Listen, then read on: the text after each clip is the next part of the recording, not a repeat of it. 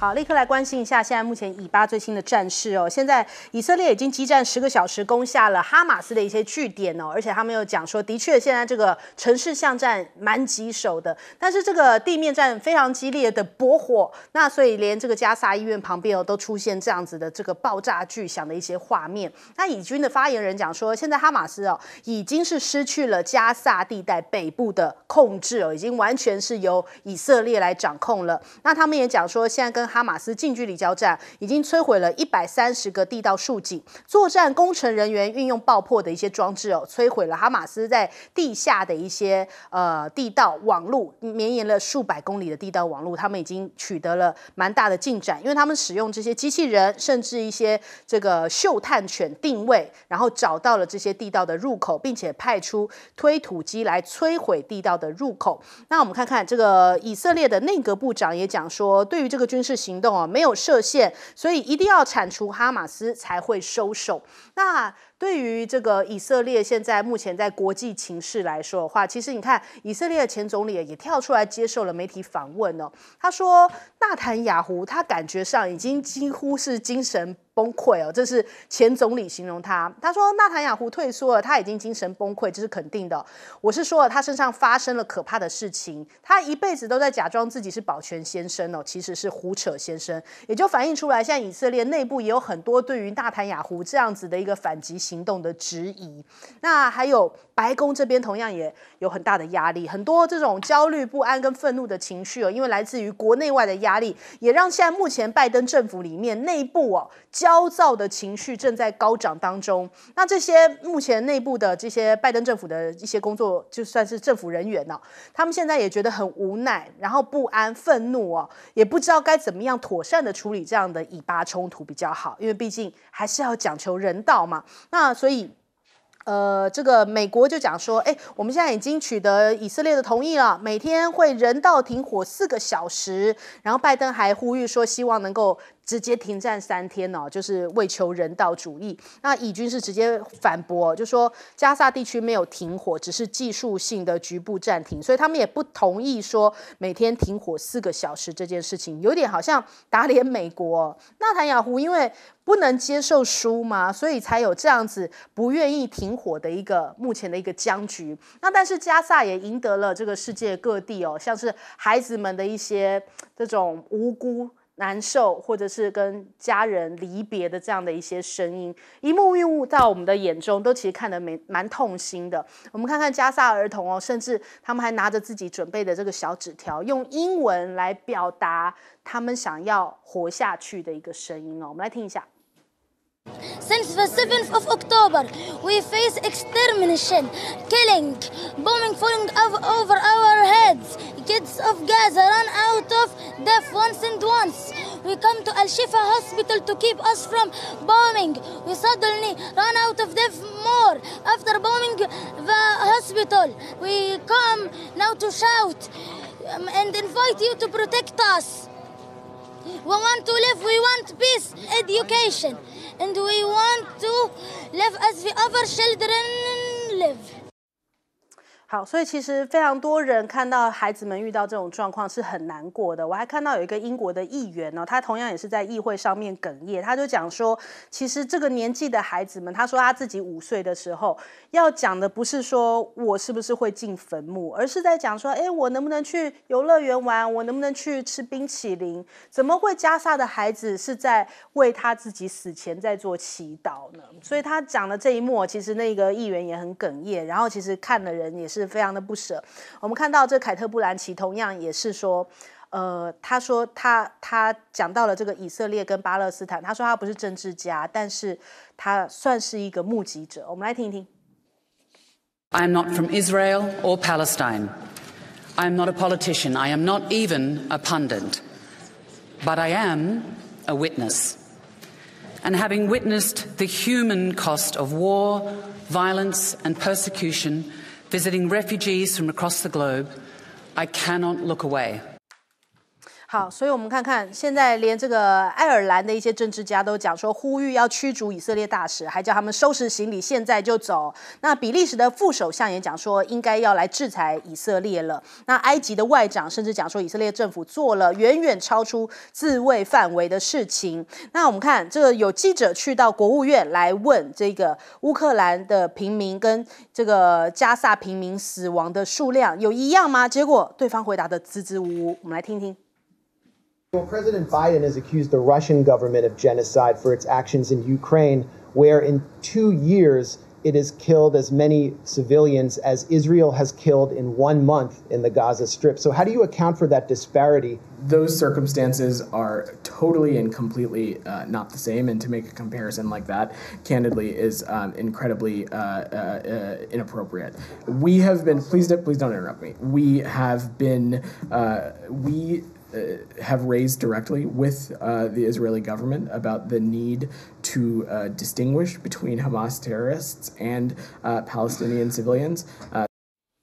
好，所以是不是一直以来美国都是在偏袒以色列的立场呢？我们看到半岛电视台他们也有这样的说法，他们说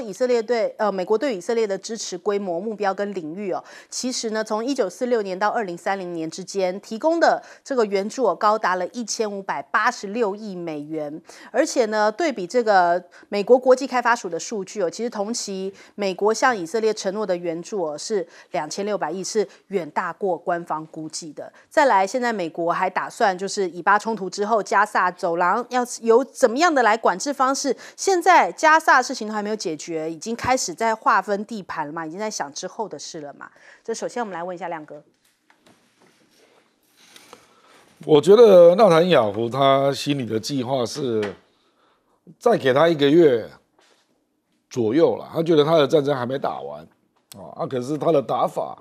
已经造成了无数平民的上升嘛，尤其是妇女跟儿童妇女跟儿童大概占了65%这实在是太过了。那可是呢，我认为美国军方基本上是同意以色列这样打的。事实上我今天还有看到希拉蕊在讲话，希拉蕊也反对停火，他公开反对他公开跟奥巴马唱反调那希拉蕊就讲到说，这个她跟克林顿都曾经试过，她老公都曾经试过那个要用比较怀柔的方式对哈马斯，然后他就说，结果发现他们都是野兽这样。我的意思是说，你不要以为美国的军方跟以色列的军方立场不一致我认为他们是一致的你现在聚焦到纳坦雅胡也没有用因为纳坦雅胡即使把他干掉了，那换一个人上来还是右翼以色列国防军还是要打就你基本上现在不是纳坦雅胡要打，是以色列的军情界都基本上认为要打而且他们就是我认为那个所谓的第一阶段要消灭啦，那第二阶段那个消灭那个零星对抗势力，那第三阶段建立安全政府，前面那2个军事阶段一定是国防军拟的啦，那绝对不是纳坦雅胡啦。纳坦雅胡他的问题就在于第3阶段，你要不要把政权交出来？那因为布林肯已经去见了巴勒斯坦自治政府嘛，所以第3阶段美国是使得上力了。可是军方的部分这个美国如果没有用杀手锏，以色列军方怎么可能听你的所以你就看到常常就直接被打脸嘛。比如说你跟他讲说要停火，他说没有我们没有同意什么人道主义暂停没有这件事他是随时做战术性的暂停，然后暂停最多4个小时这个就是他们军方的立场就是我认为目前他认为我现在是说从军事的角度看他认为他是成功的，问题在这里。比如说他就这边叙述他封掉了150口井说可以进到地道的井然后地面建筑物基本上已经摧毁殆尽然后哈马斯现在被困在地道那就传出他们要灌水嘛，对还有听到说要炸水库了如果炸水库，那这个100%是人道罪，因为那个水库是在淡水如果水库出了问题，那整个加沙恐怕会死更多人啊，因为会缺水啊。所以我认为美国一定要拿出杀手锏，才能够改变以色列军方的想法啦。这个恐怕不是纳坦雅胡一个人能决定的啦，这跟泽伦斯基一样啊。你现在叫泽伦斯基就立刻让步，他可能就会被暗杀，有点类似了。好，来问季老师。以色列现在是跟这个巴勒斯坦是在战争状态之下所以它的军事目标跟军事计划非常非常的明确，也非常非常的稳定，毫无动摇的余地。那再加上现在以色列军方像这个郭委员刚刚讲的他们现在有进展，有进展的话，就表示他们不必有太多的怎么样顾忌了，就继续往下打。因为这场战争从刚开始打的话，这些国际战争法跟国际人道法的一切的基本原则跟他的一些明确法条，以色列就完全就没有要把它当一回事对啊。所以既然战争进行的这么顺利的话，我想它会继续进行下去。那如果很不幸的话，就是说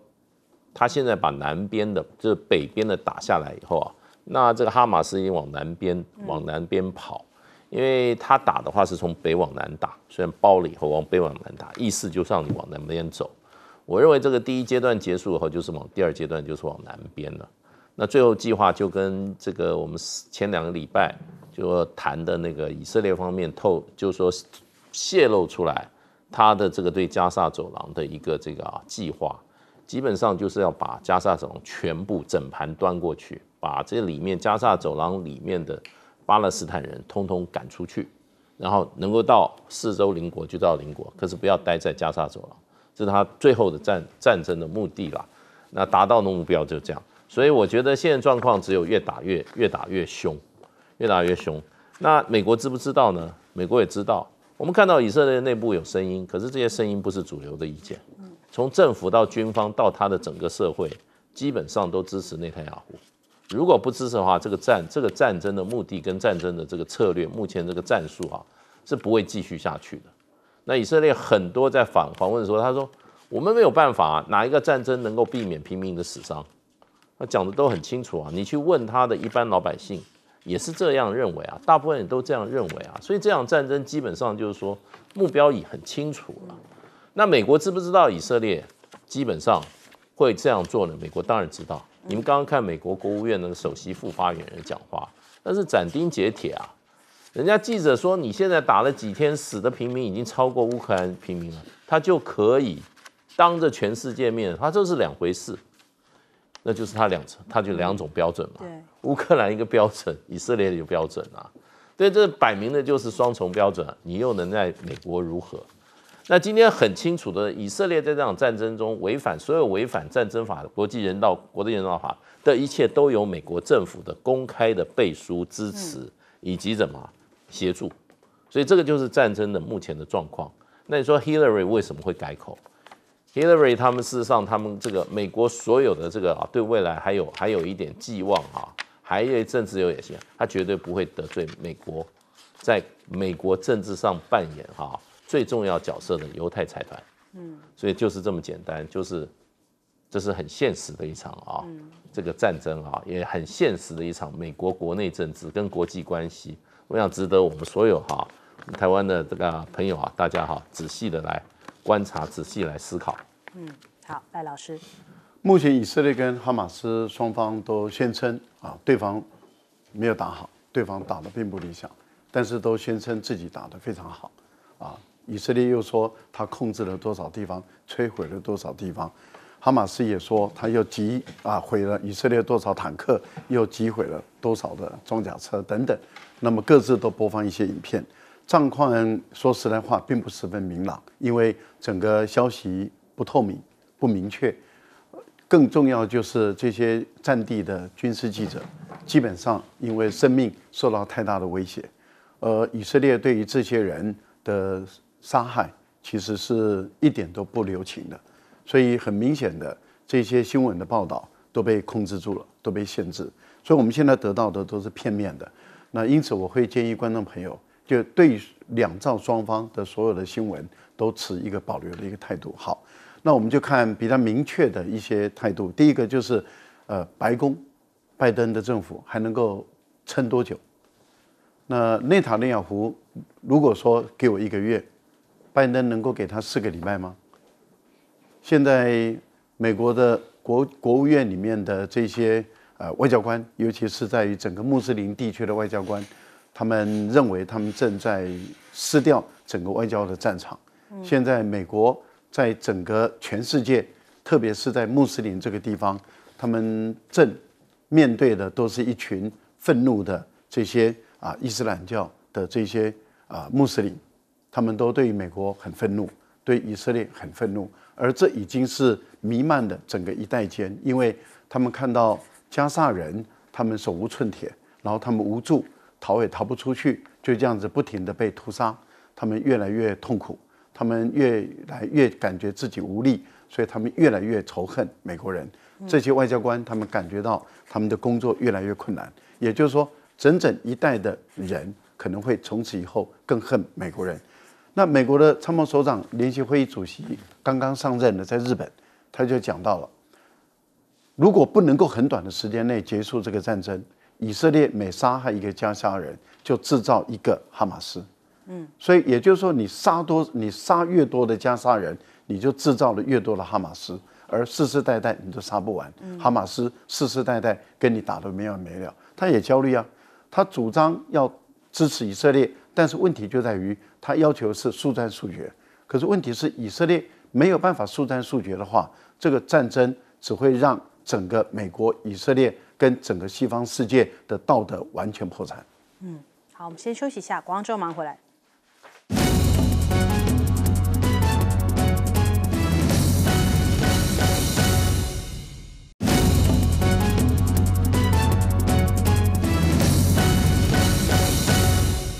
好，立刻来聚焦一下习拜会。现在看起来这个已经快要成了。那11月15号已经是定案这一天要碰面啊。那当然还有美国的企业家也非常的着急跟积极哦。美国的商业界的晚宴要跟习近平同桌，大家抢破头哦。有时就讲说，因为习近平要在美国的商界的晚宴发表演说，据传呢一张门票要2000块美元哦。那如果想要跟习近平同桌的话，必须要支付4万美元才能够购买一桌共8个位置，外加与习同桌的一个座位哦，所以感觉上面大家都希望能够跟这个习近平讲上话。那我们看看这个到底商界在打什么样的算盘呢？因为纽时说到啦，中国的官员跟美国商界的接触试图发出的一个讯号，就是中国大陆仍然是很有吸引力的经商之地哦。华府的智库学者也说，这些企业都非常急切的想要跟习会面共进晚餐，也就证明了这一点。那为了这个习拜会的暖身，中国也释放了一些善意哦。他们就说，基于市场的需求，所以中美的直飞航班从9号开始，从每周的48班大幅增加到每周70班。那叶伦也跟这个何立峰在这个11月8号到12号访问期间要碰面啦。他们说会有这些实质的一些讨论哦，比方说像是经济啊，或者是中国大陆补贴这2方面。那何立峰的讲法是说，将会采取有效的措施，使这个我们就是中美之间经贸关系重回正轨。那跟这个叶伦会有一个深谈就是有建设性的谈话。那叶伦提到说，美国无意与中方脱钩，那我们的经济也会全面的分离哦。如果真的脱钩的话，对于世界或对于这2国都会是一场灾难。那另外还有聚焦到说，这个中美的半导体政策。央视的公众号玉渊谈天，他有提到说，何立峰访美行程会定义为新一轮的中美经贸对话。其实中方的要求就是希望美方能够重视中方的关切，这才是交流的一个前提哦。就是中国大陆在意的东西，美方你必须要听得进去啊。所以我们看看，北京讲说现在目前都已经准备好了。11月8号，中国国家副主席韩正在新加坡的一个论坛上面表示，北京已经准备好要改善跟华盛顿之间的一个关系了。那连李显龙也说现在习拜会其实可以让中美关系重回正轨，但是想要恢复和谐恐怕这一次还不可能不可能指望一次就见效还是要长期的把这个很深的矛盾一次一次次的倒回到原本的关系上头。那我们看看习拜会也讲到说，现在目前美国的众议院的中国委员会提出了10项诉求，就说，你既然现在习近平要来啊，是不是也可以提高一些你们的诚意哦？就比方说这10项诉求，就是跟这个提高中国大陆进口的汽车的一些关税啊，还有希望阻止中国大陆向从墨西哥转美国，就是等于说绕过去的这样的一个关税的一个问题哦，感觉好像有一点借机下马威，要争取一些谈判的筹码。但是现在拜登恐怕还有另外一件事情非常的这个焦虑哦，就是他现在选情不太妙啊，就连他们拜登家族的这种也不断收到传票，因为难道是这个拜登家族在贩卖影响力吗？现在众院还传唤他的弟弟跟儿子哦，所以是不是也要达到弹劾拜登的目的？就连 FBI 也有这个调查拜登高尔夫球俱乐部的会员哦，这是华邮的一个独家消息，就说他跟这个杜邦家族的关系非常的密切。那杭特拜登现在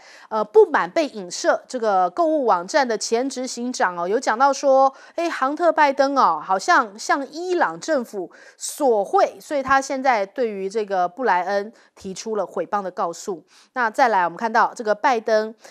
因为现在这个汽车工人罢工的事件哦，所以的确也是很难以解决啦。那他现在抛出一颗球，就说这其实背后是特斯拉工人组织工会去支持这些汽车工人的罢工，所以这一番话也让特斯拉的股价应声下挫，蒸发了390亿美元。好，这首先我们来问一下亮哥。我觉得中国大陆对这个拜习会没有期待这么高啦，不过他是努力，是让习近平见那个加州州长 Newsom， 那个还有见那个比尔盖茨啊，我觉得这2个才是主调啦。主调就是说他要稳住这个跟美国州政府的来往啊，比如说这次到进博会，美国就有好几个州嘛，还有那个市长联谊会都到了啊。那另外就是中国大陆也派出那个中粮集团啊，就是10月31的时候，所以洲际交流就是中国大陆跟美国各州的来往已经开始了啊。那这次去，我觉得他主要是要做出一个姿态啦，就是说在 APEC 就是要跟亚洲有些国家见面嘛，然后就凸显说我们不会闹到整个局都破了啦。那大家对世局的稳定还是要有信心啊，然后也跟美国商界要稳住他们投资中国的信心啊。那至于联邦政府的部分，就拜登啊，到底能够跟中国大陆有多少交集啊？坦白说不容易了啊。所以那个李显龙讲的话，我是蛮同意的，就他是拉回正轨啊。那希望中美不要每天那边磕磕碰碰啊，那大家稳住自己的局面，先把经济弄好吧。那至于说期待你什么科技战会不会减少啦等等啊，坦白讲没有期待啦。不过我认为啊，比如说英伟达啊，最近不是传出又给他那个3个晶片啊，那又可以绕过美国的行政管制。那前一阵子不是说 H800 跟 A800 不能卖吗？那现在又怎么让它绕过行政管制？这个可能是美国自己内部的调整，就是说科技制裁它不能减少啊。可是会允许个案由企业自己提出一些想法，然后得到美国政府的默许了。这个就跟以前那个个案豁免有点像啊。可是这个跟中国没有关系，这个是美国自己在内部做调整啊。所以中国大陆它比较乐于接触的还是美国的企业界、金融界啊，然后还有这个各州政府啊。那至于联邦政府就是我们就稳住这个局面吧，啊，那可是你比如说台湾问题啦、科技制裁啦、要不要买美债啦，哈，你都不要期待太高啦。我认为可能都不太会有明显的进展。好，我们来问介老师。我觉得现在中国大陆大概看跟美国的关系哈，主要考量点还是台湾政情的发展啊，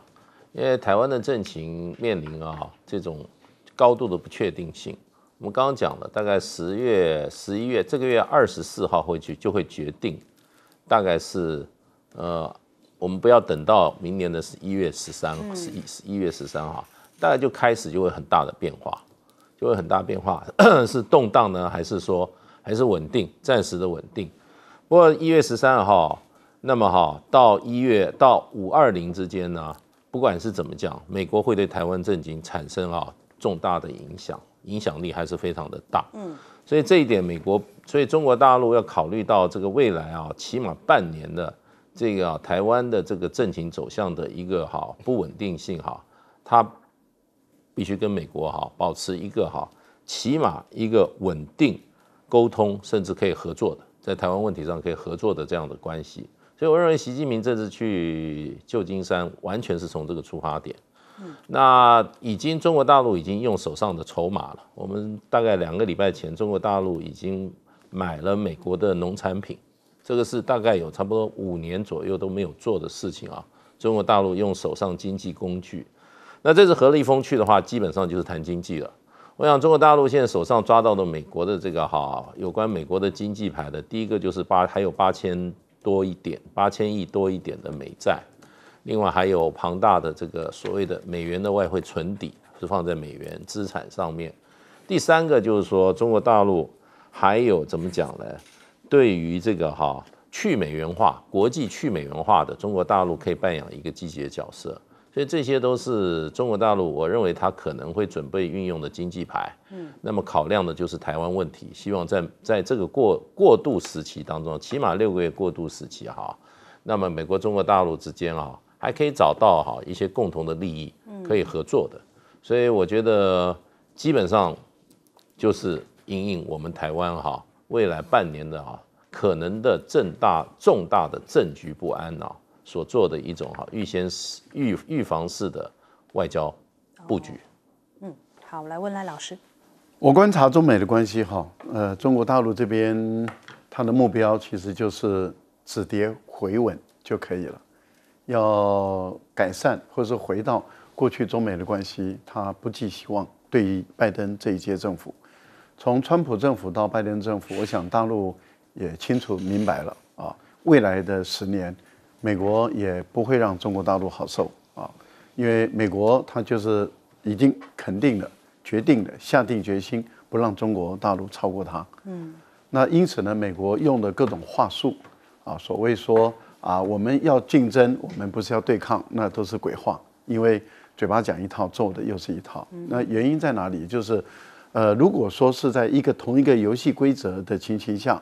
那竞争还是会输。美国就一定会使手段嘛，所以不管是科技战，不管是规定，ASML 不是美国人的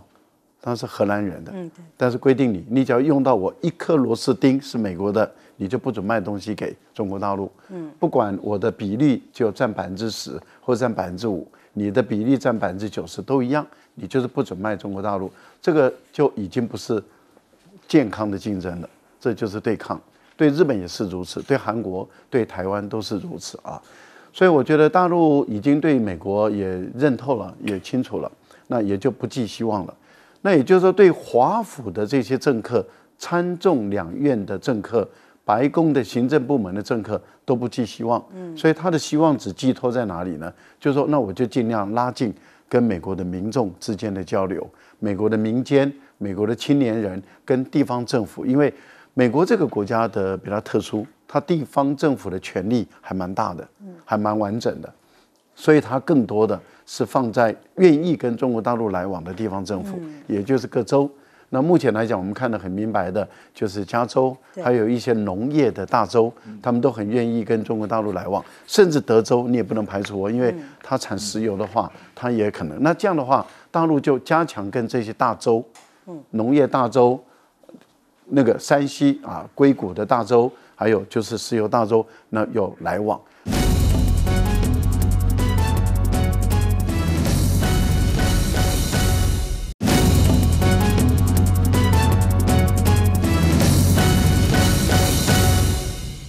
好，欢迎收看《新闻大白话》，我是主持人翟轩，马上来欢迎一下这个阶段加入我们讨论来宾，耶鲁政治学博士郭正亮。大家平安。前大使谢文吉。翟轩好，各位朋友大家好。国际事务专家赖岳谦。主持人好，观众朋友大家好。好，蓝白合是不是现在越走越远呢？因为你看到这个民众党有释放出一个竞选影片的，说里面有彩蛋呐。那我们看看它里面讲到的，其实剑指蓝绿哦，是不是代表说这个民众党开始已经把蓝的也当成了对手？他说这20年来执政都没有做好哦，不论是蓝绿这20年来台湾没有变得更好，还打出要终结对立、回归理性、把国家还给你的口号，呼吁选民台湾要走出两极对立，而且里面的彩蛋呢，就是这一幕啊，人家截取出来，里面出现了选举公报的画面，大家就仔细看啊，到底是谁配谁呀？柯跟谁配哦？结果你看到这个1号的人选呢，这边可以看出来是柯文哲跟黄珊珊哦，所以柯文哲跟黄珊珊是一组哦。那2号呢是侯友宜，然后呢跟柯志恩。就是我们刚刚上一段的来宾柯志恩哦，不过我刚刚有问一下志恩姐，志恩姐说不可能有这件事情发生。再来3号，从中分头可以看出来是赖清德，但不管如何啦，看得出来是不是释放一个讯号，就是火车真的开走了。蓝白合的火车，因为国民党一直形容说什么一下子到月台了，一下子又说还没到，然后总之现在民众党告诉你说火车开走了，没有打算要合了吗？直接已经在广告里面把副总统都已经找好了嘛。不过现在民众党其实真正传出来的副总统人选也不是黄珊珊啦，是周开莲哦。现在目前被媒体猜测的人选是这一位。那再来我们看一下。这个从目前因为选战的一个准备国安局这边蔡明燕讲说，主责的安维8号编组3+1所以是不是他们也是预设说是3组人选？换句话说，是不是郭台铭有可能真的变成郭柯合，但不是郭柯配的方式来整合起来，变成3组候选人，未来变成这样的一个态势来竞争2024。那看到现在这个郭柯的这个最新的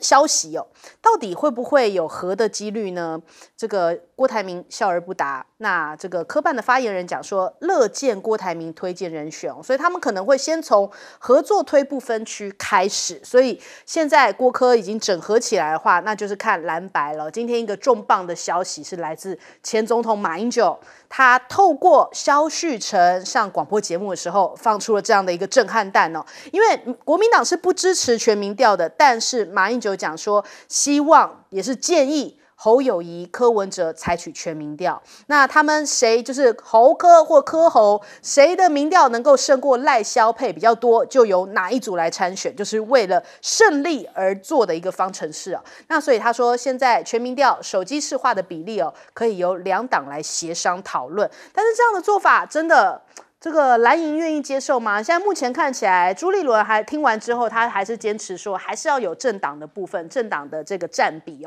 那其实对于很多蓝营的支持者来讲，你说马英九真的会真心喜欢柯文哲吗？可能也未必但是他是不是在这样的一个大局之下，还是宁愿说，还是以和为贵吧，赶快能够合起来，才能够下架民进党。所以我们看马英九其实跟柯文哲你看柯文哲也说承认不喜欢马英九，还说看到他忍不住就点那连胜文好了，连胜文也是不断在讲蓝白合可是他也是讲说国民党没有人比我跟柯文哲有更多恩怨，可是他也是愿意支持蓝白合。再加上这一阵子我们看到正义兄弟也是都站在这个支持蓝白合嘛，那过去他们其实骂柯文哲也都骂得很凶，像是郑源哥骂柯文哲说不要违背历史然后甚至他现在就算站台都讲说他其实最讨厌的人就是柯文哲那邱毅甚至以前也是跟柯文哲有一些这种互呛的这种状况，但是他们现在都觉得说还是不管怎么样，讨厌归讨厌，整合归整合，还是希望能够有蓝白合。那国民党下一步有谱吗？到底有没有做好一个最坏的打算？李德维讲法说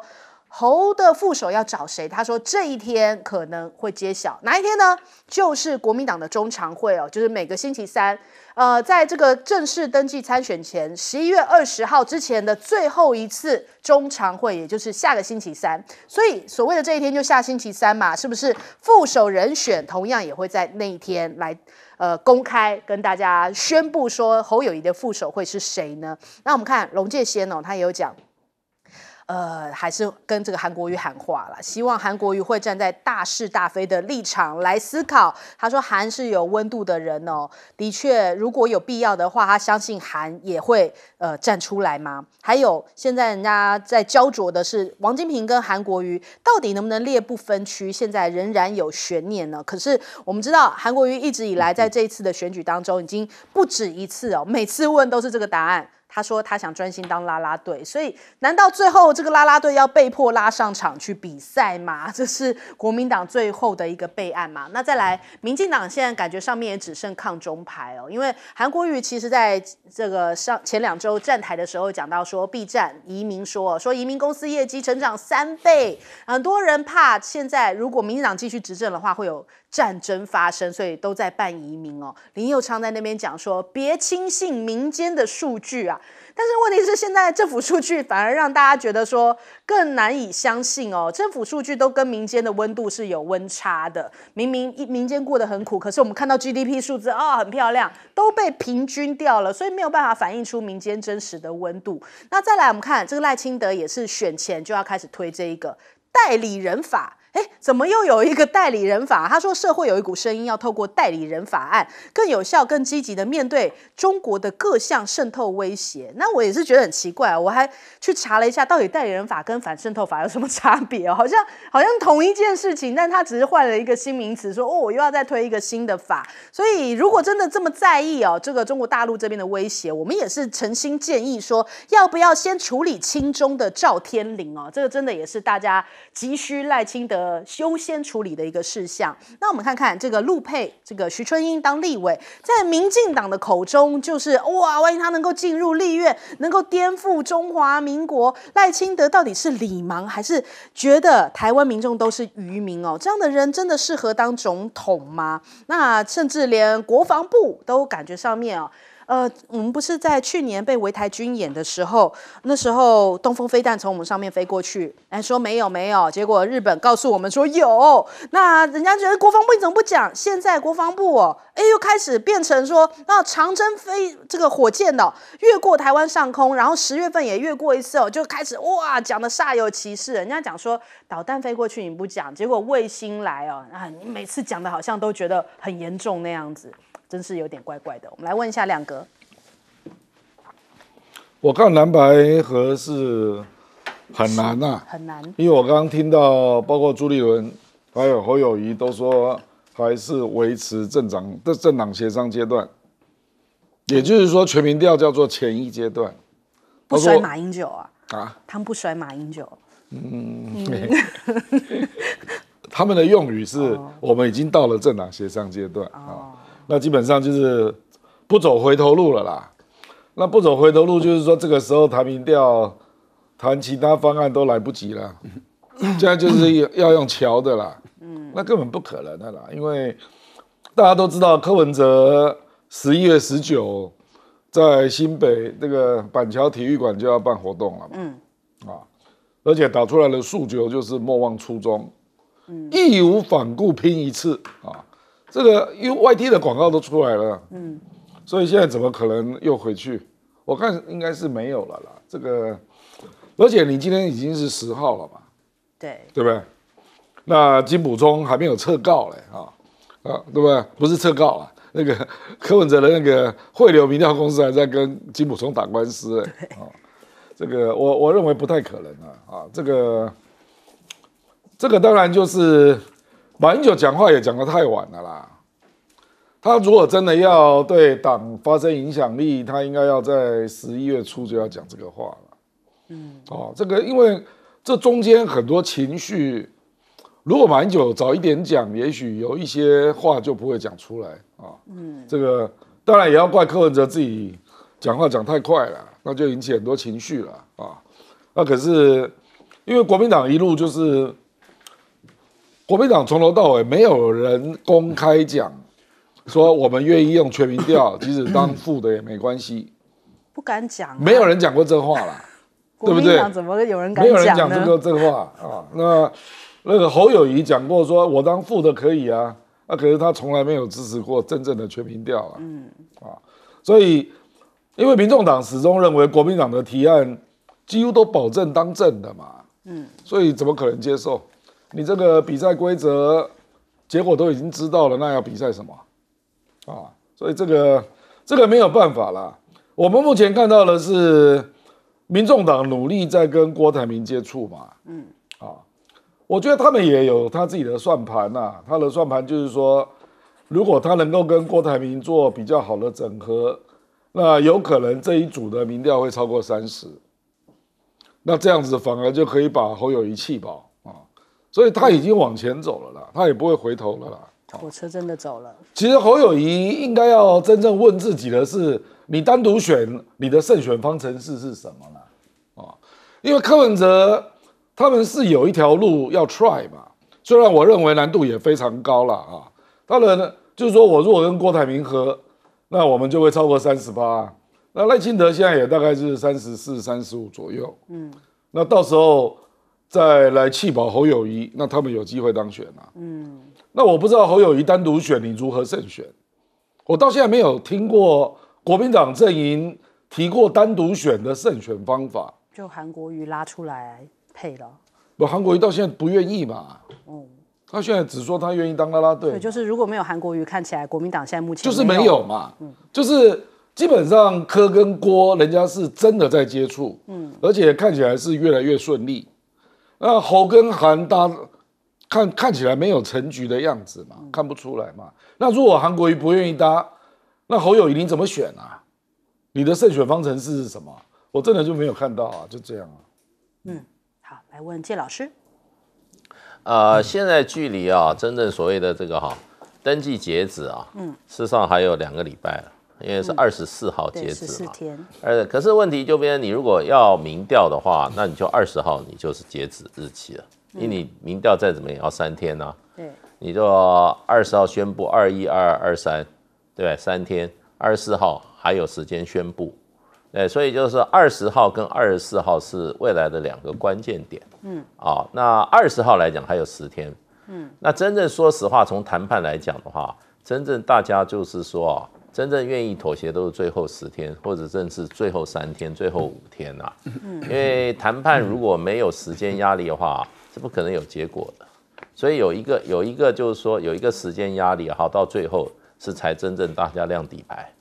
那这个过程中都会有很多，最后阶段会最乱，最后阶段会最乱。那我们先讲20号好了哈，20号有3个可能的结果啦，就是说第一个双方谈定了，说我们就用民调，不管是哪一种民调就用民调来解决。这个的话，那就是遗嘱人一定会出来，民调出来就决定遗嘱人，所以24号之前一定会去登记是蓝白合的遗嘱人。那可是呢，就是说第二种就是什么呢？就是说双方在20号就协调出来一个结果了，不用民调了。那可能是侯柯，可能是柯侯，这个有可能性。那这第2种可能发生的状况第3种就是分手，蓝白不合，大家就决定不玩了。那这个东西就变成，如果说是不玩的话，事实上还会有转机，因为不玩以后，整个台湾的舆论会怎么样？会有大的变化。所以在24号之前，这24号不玩，决定分手不玩，到24号之前还可能都反悔，还可能都反悔。可是剩下来只有什么？只有用协商的方式所以24号之前都有协商。所以我认为就变成就是说这几天真的是会很热闹你现在马英九跳出来，对不对？那现在又出来，最主要是什么？最主要因为还有时间，而最后这几天是最乱的，最乱的。可是呢，基本上如果是两边分手的话，那两边都不要玩，两边都基本上都是绝对选不上的。季老师，你认为马英九出来讲话会不会让这样子的蓝白合有一些变数？有很大的变数，有很大的变数。这就不是说你今天这个当事者，或者说侯办，或者说党中央，他们有什么，还有什么？他们空间越来越更小，他们能够做的决定空间越小。因为你如果跟马英九的这个意见来对着干的话，你将来的失败的话，那你要负责更大的责任，这是很明确的。然后呢，我认为还有一点，我先抛出来好了。这个月25号就是中华民国选举结果的公布日了，不必等到1月13号了啦。对，11月24号的结果那一天5点钟之后，我们就知道1月13号投票的结果。所以呢，如果说有人要什么钱要跑的啦，人要跑的话哈，都会发生了。立刻发生，不要等到1月了。然后呢，还有股市跟这个房市也要注意啊。因为现在看起来马英九还是有他一定的影响力哦，在国民党的支持者来说，还是有很多是死忠的马英九支持者，他也算是国民党第一个跳出来喊全民调的人哦，所以可能会对于后续这个蓝白合产生一些影响。我们来问一下赖老师的看法。我们也希望了，但是看起来越来越渺茫了哈。我们先这样看了，假设合了，就按照马英九的期望，那民调5天内做出来了，然后假设合了，不管是侯友宜为正或者柯文哲为正，不管如何，那合了以后，接着呢，接着他就会牵涉到怎么选法，这个竞选办公室怎么重组，那以谁为主？以正的为主还是以负的为主？那当然是以正的为主嘛，大家就会理所当然说，那当然就是以正的为主。那可是问题就在于，那选区的立委呢？选区的立委蓝白是不是马上也要进行民调？然后输的就退出来，就不选了，这是不是马上要处理的？所以时间已经紧张到不行了嘛。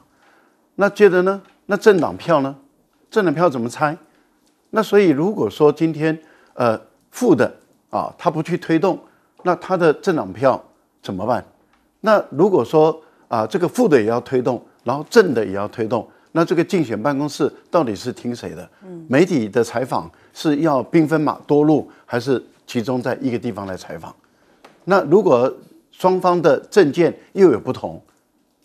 然后对于赖清德的一个回应，双方都有不同，那是不是都要先瞧？你这个联合的竞选办公室要怎么作业？这个部分里面时间已经越来越紧张了。我们就讲合了以后麻烦还是很多，不会想象中合了就一切太平，然后一马平川然后就自动赢了，怎么可能？你以为民进党每天都在睡觉，赖清德每天都在睡觉，然后民进党的党机器，然后再结合他现在的政治资源，再加上他的1450，还有他有政策工具，他挑动两岸的问题，挑动海外的问题，他可以制造更多的一个事端。然后如果说台军，如果说我们的军队如果去跟中国大陆解放军故意很接近摩擦，例如说这一次特别大陆在明明就是发射一个导弹一个卫星，然后台湾这边就说侦测到了，表达警戒，严正关切。那这个也就是他可以在最后的时候再提升很多紧张的趋势。我觉得后面的问题还很多。现在的情况是，刚刚郑亮讲说用桥的，柯文哲是只能选正的，侯友宜也只能选正的，那怎么桥？不可能再桥了。好，那我们就来讲，那就全民调嘛。全民调目前来讲，马英九出来跳，可是问题就在于侯友宜不松口，朱立伦不松口，那你还有几天的时间？还有整个国民党内的人是不是已经有只剩下一个声音，还是有多个声音？吵不完，吵完了以后，那现在已经梁子都已经结起来了，氛围都不好了，大家的气氛也都不好了。你说突然间大家装着笑脸，然后一起工作，别想了，这套政治大家玩到最后，选民都讨厌了。好，我们先休息一下，广告之后马上回来。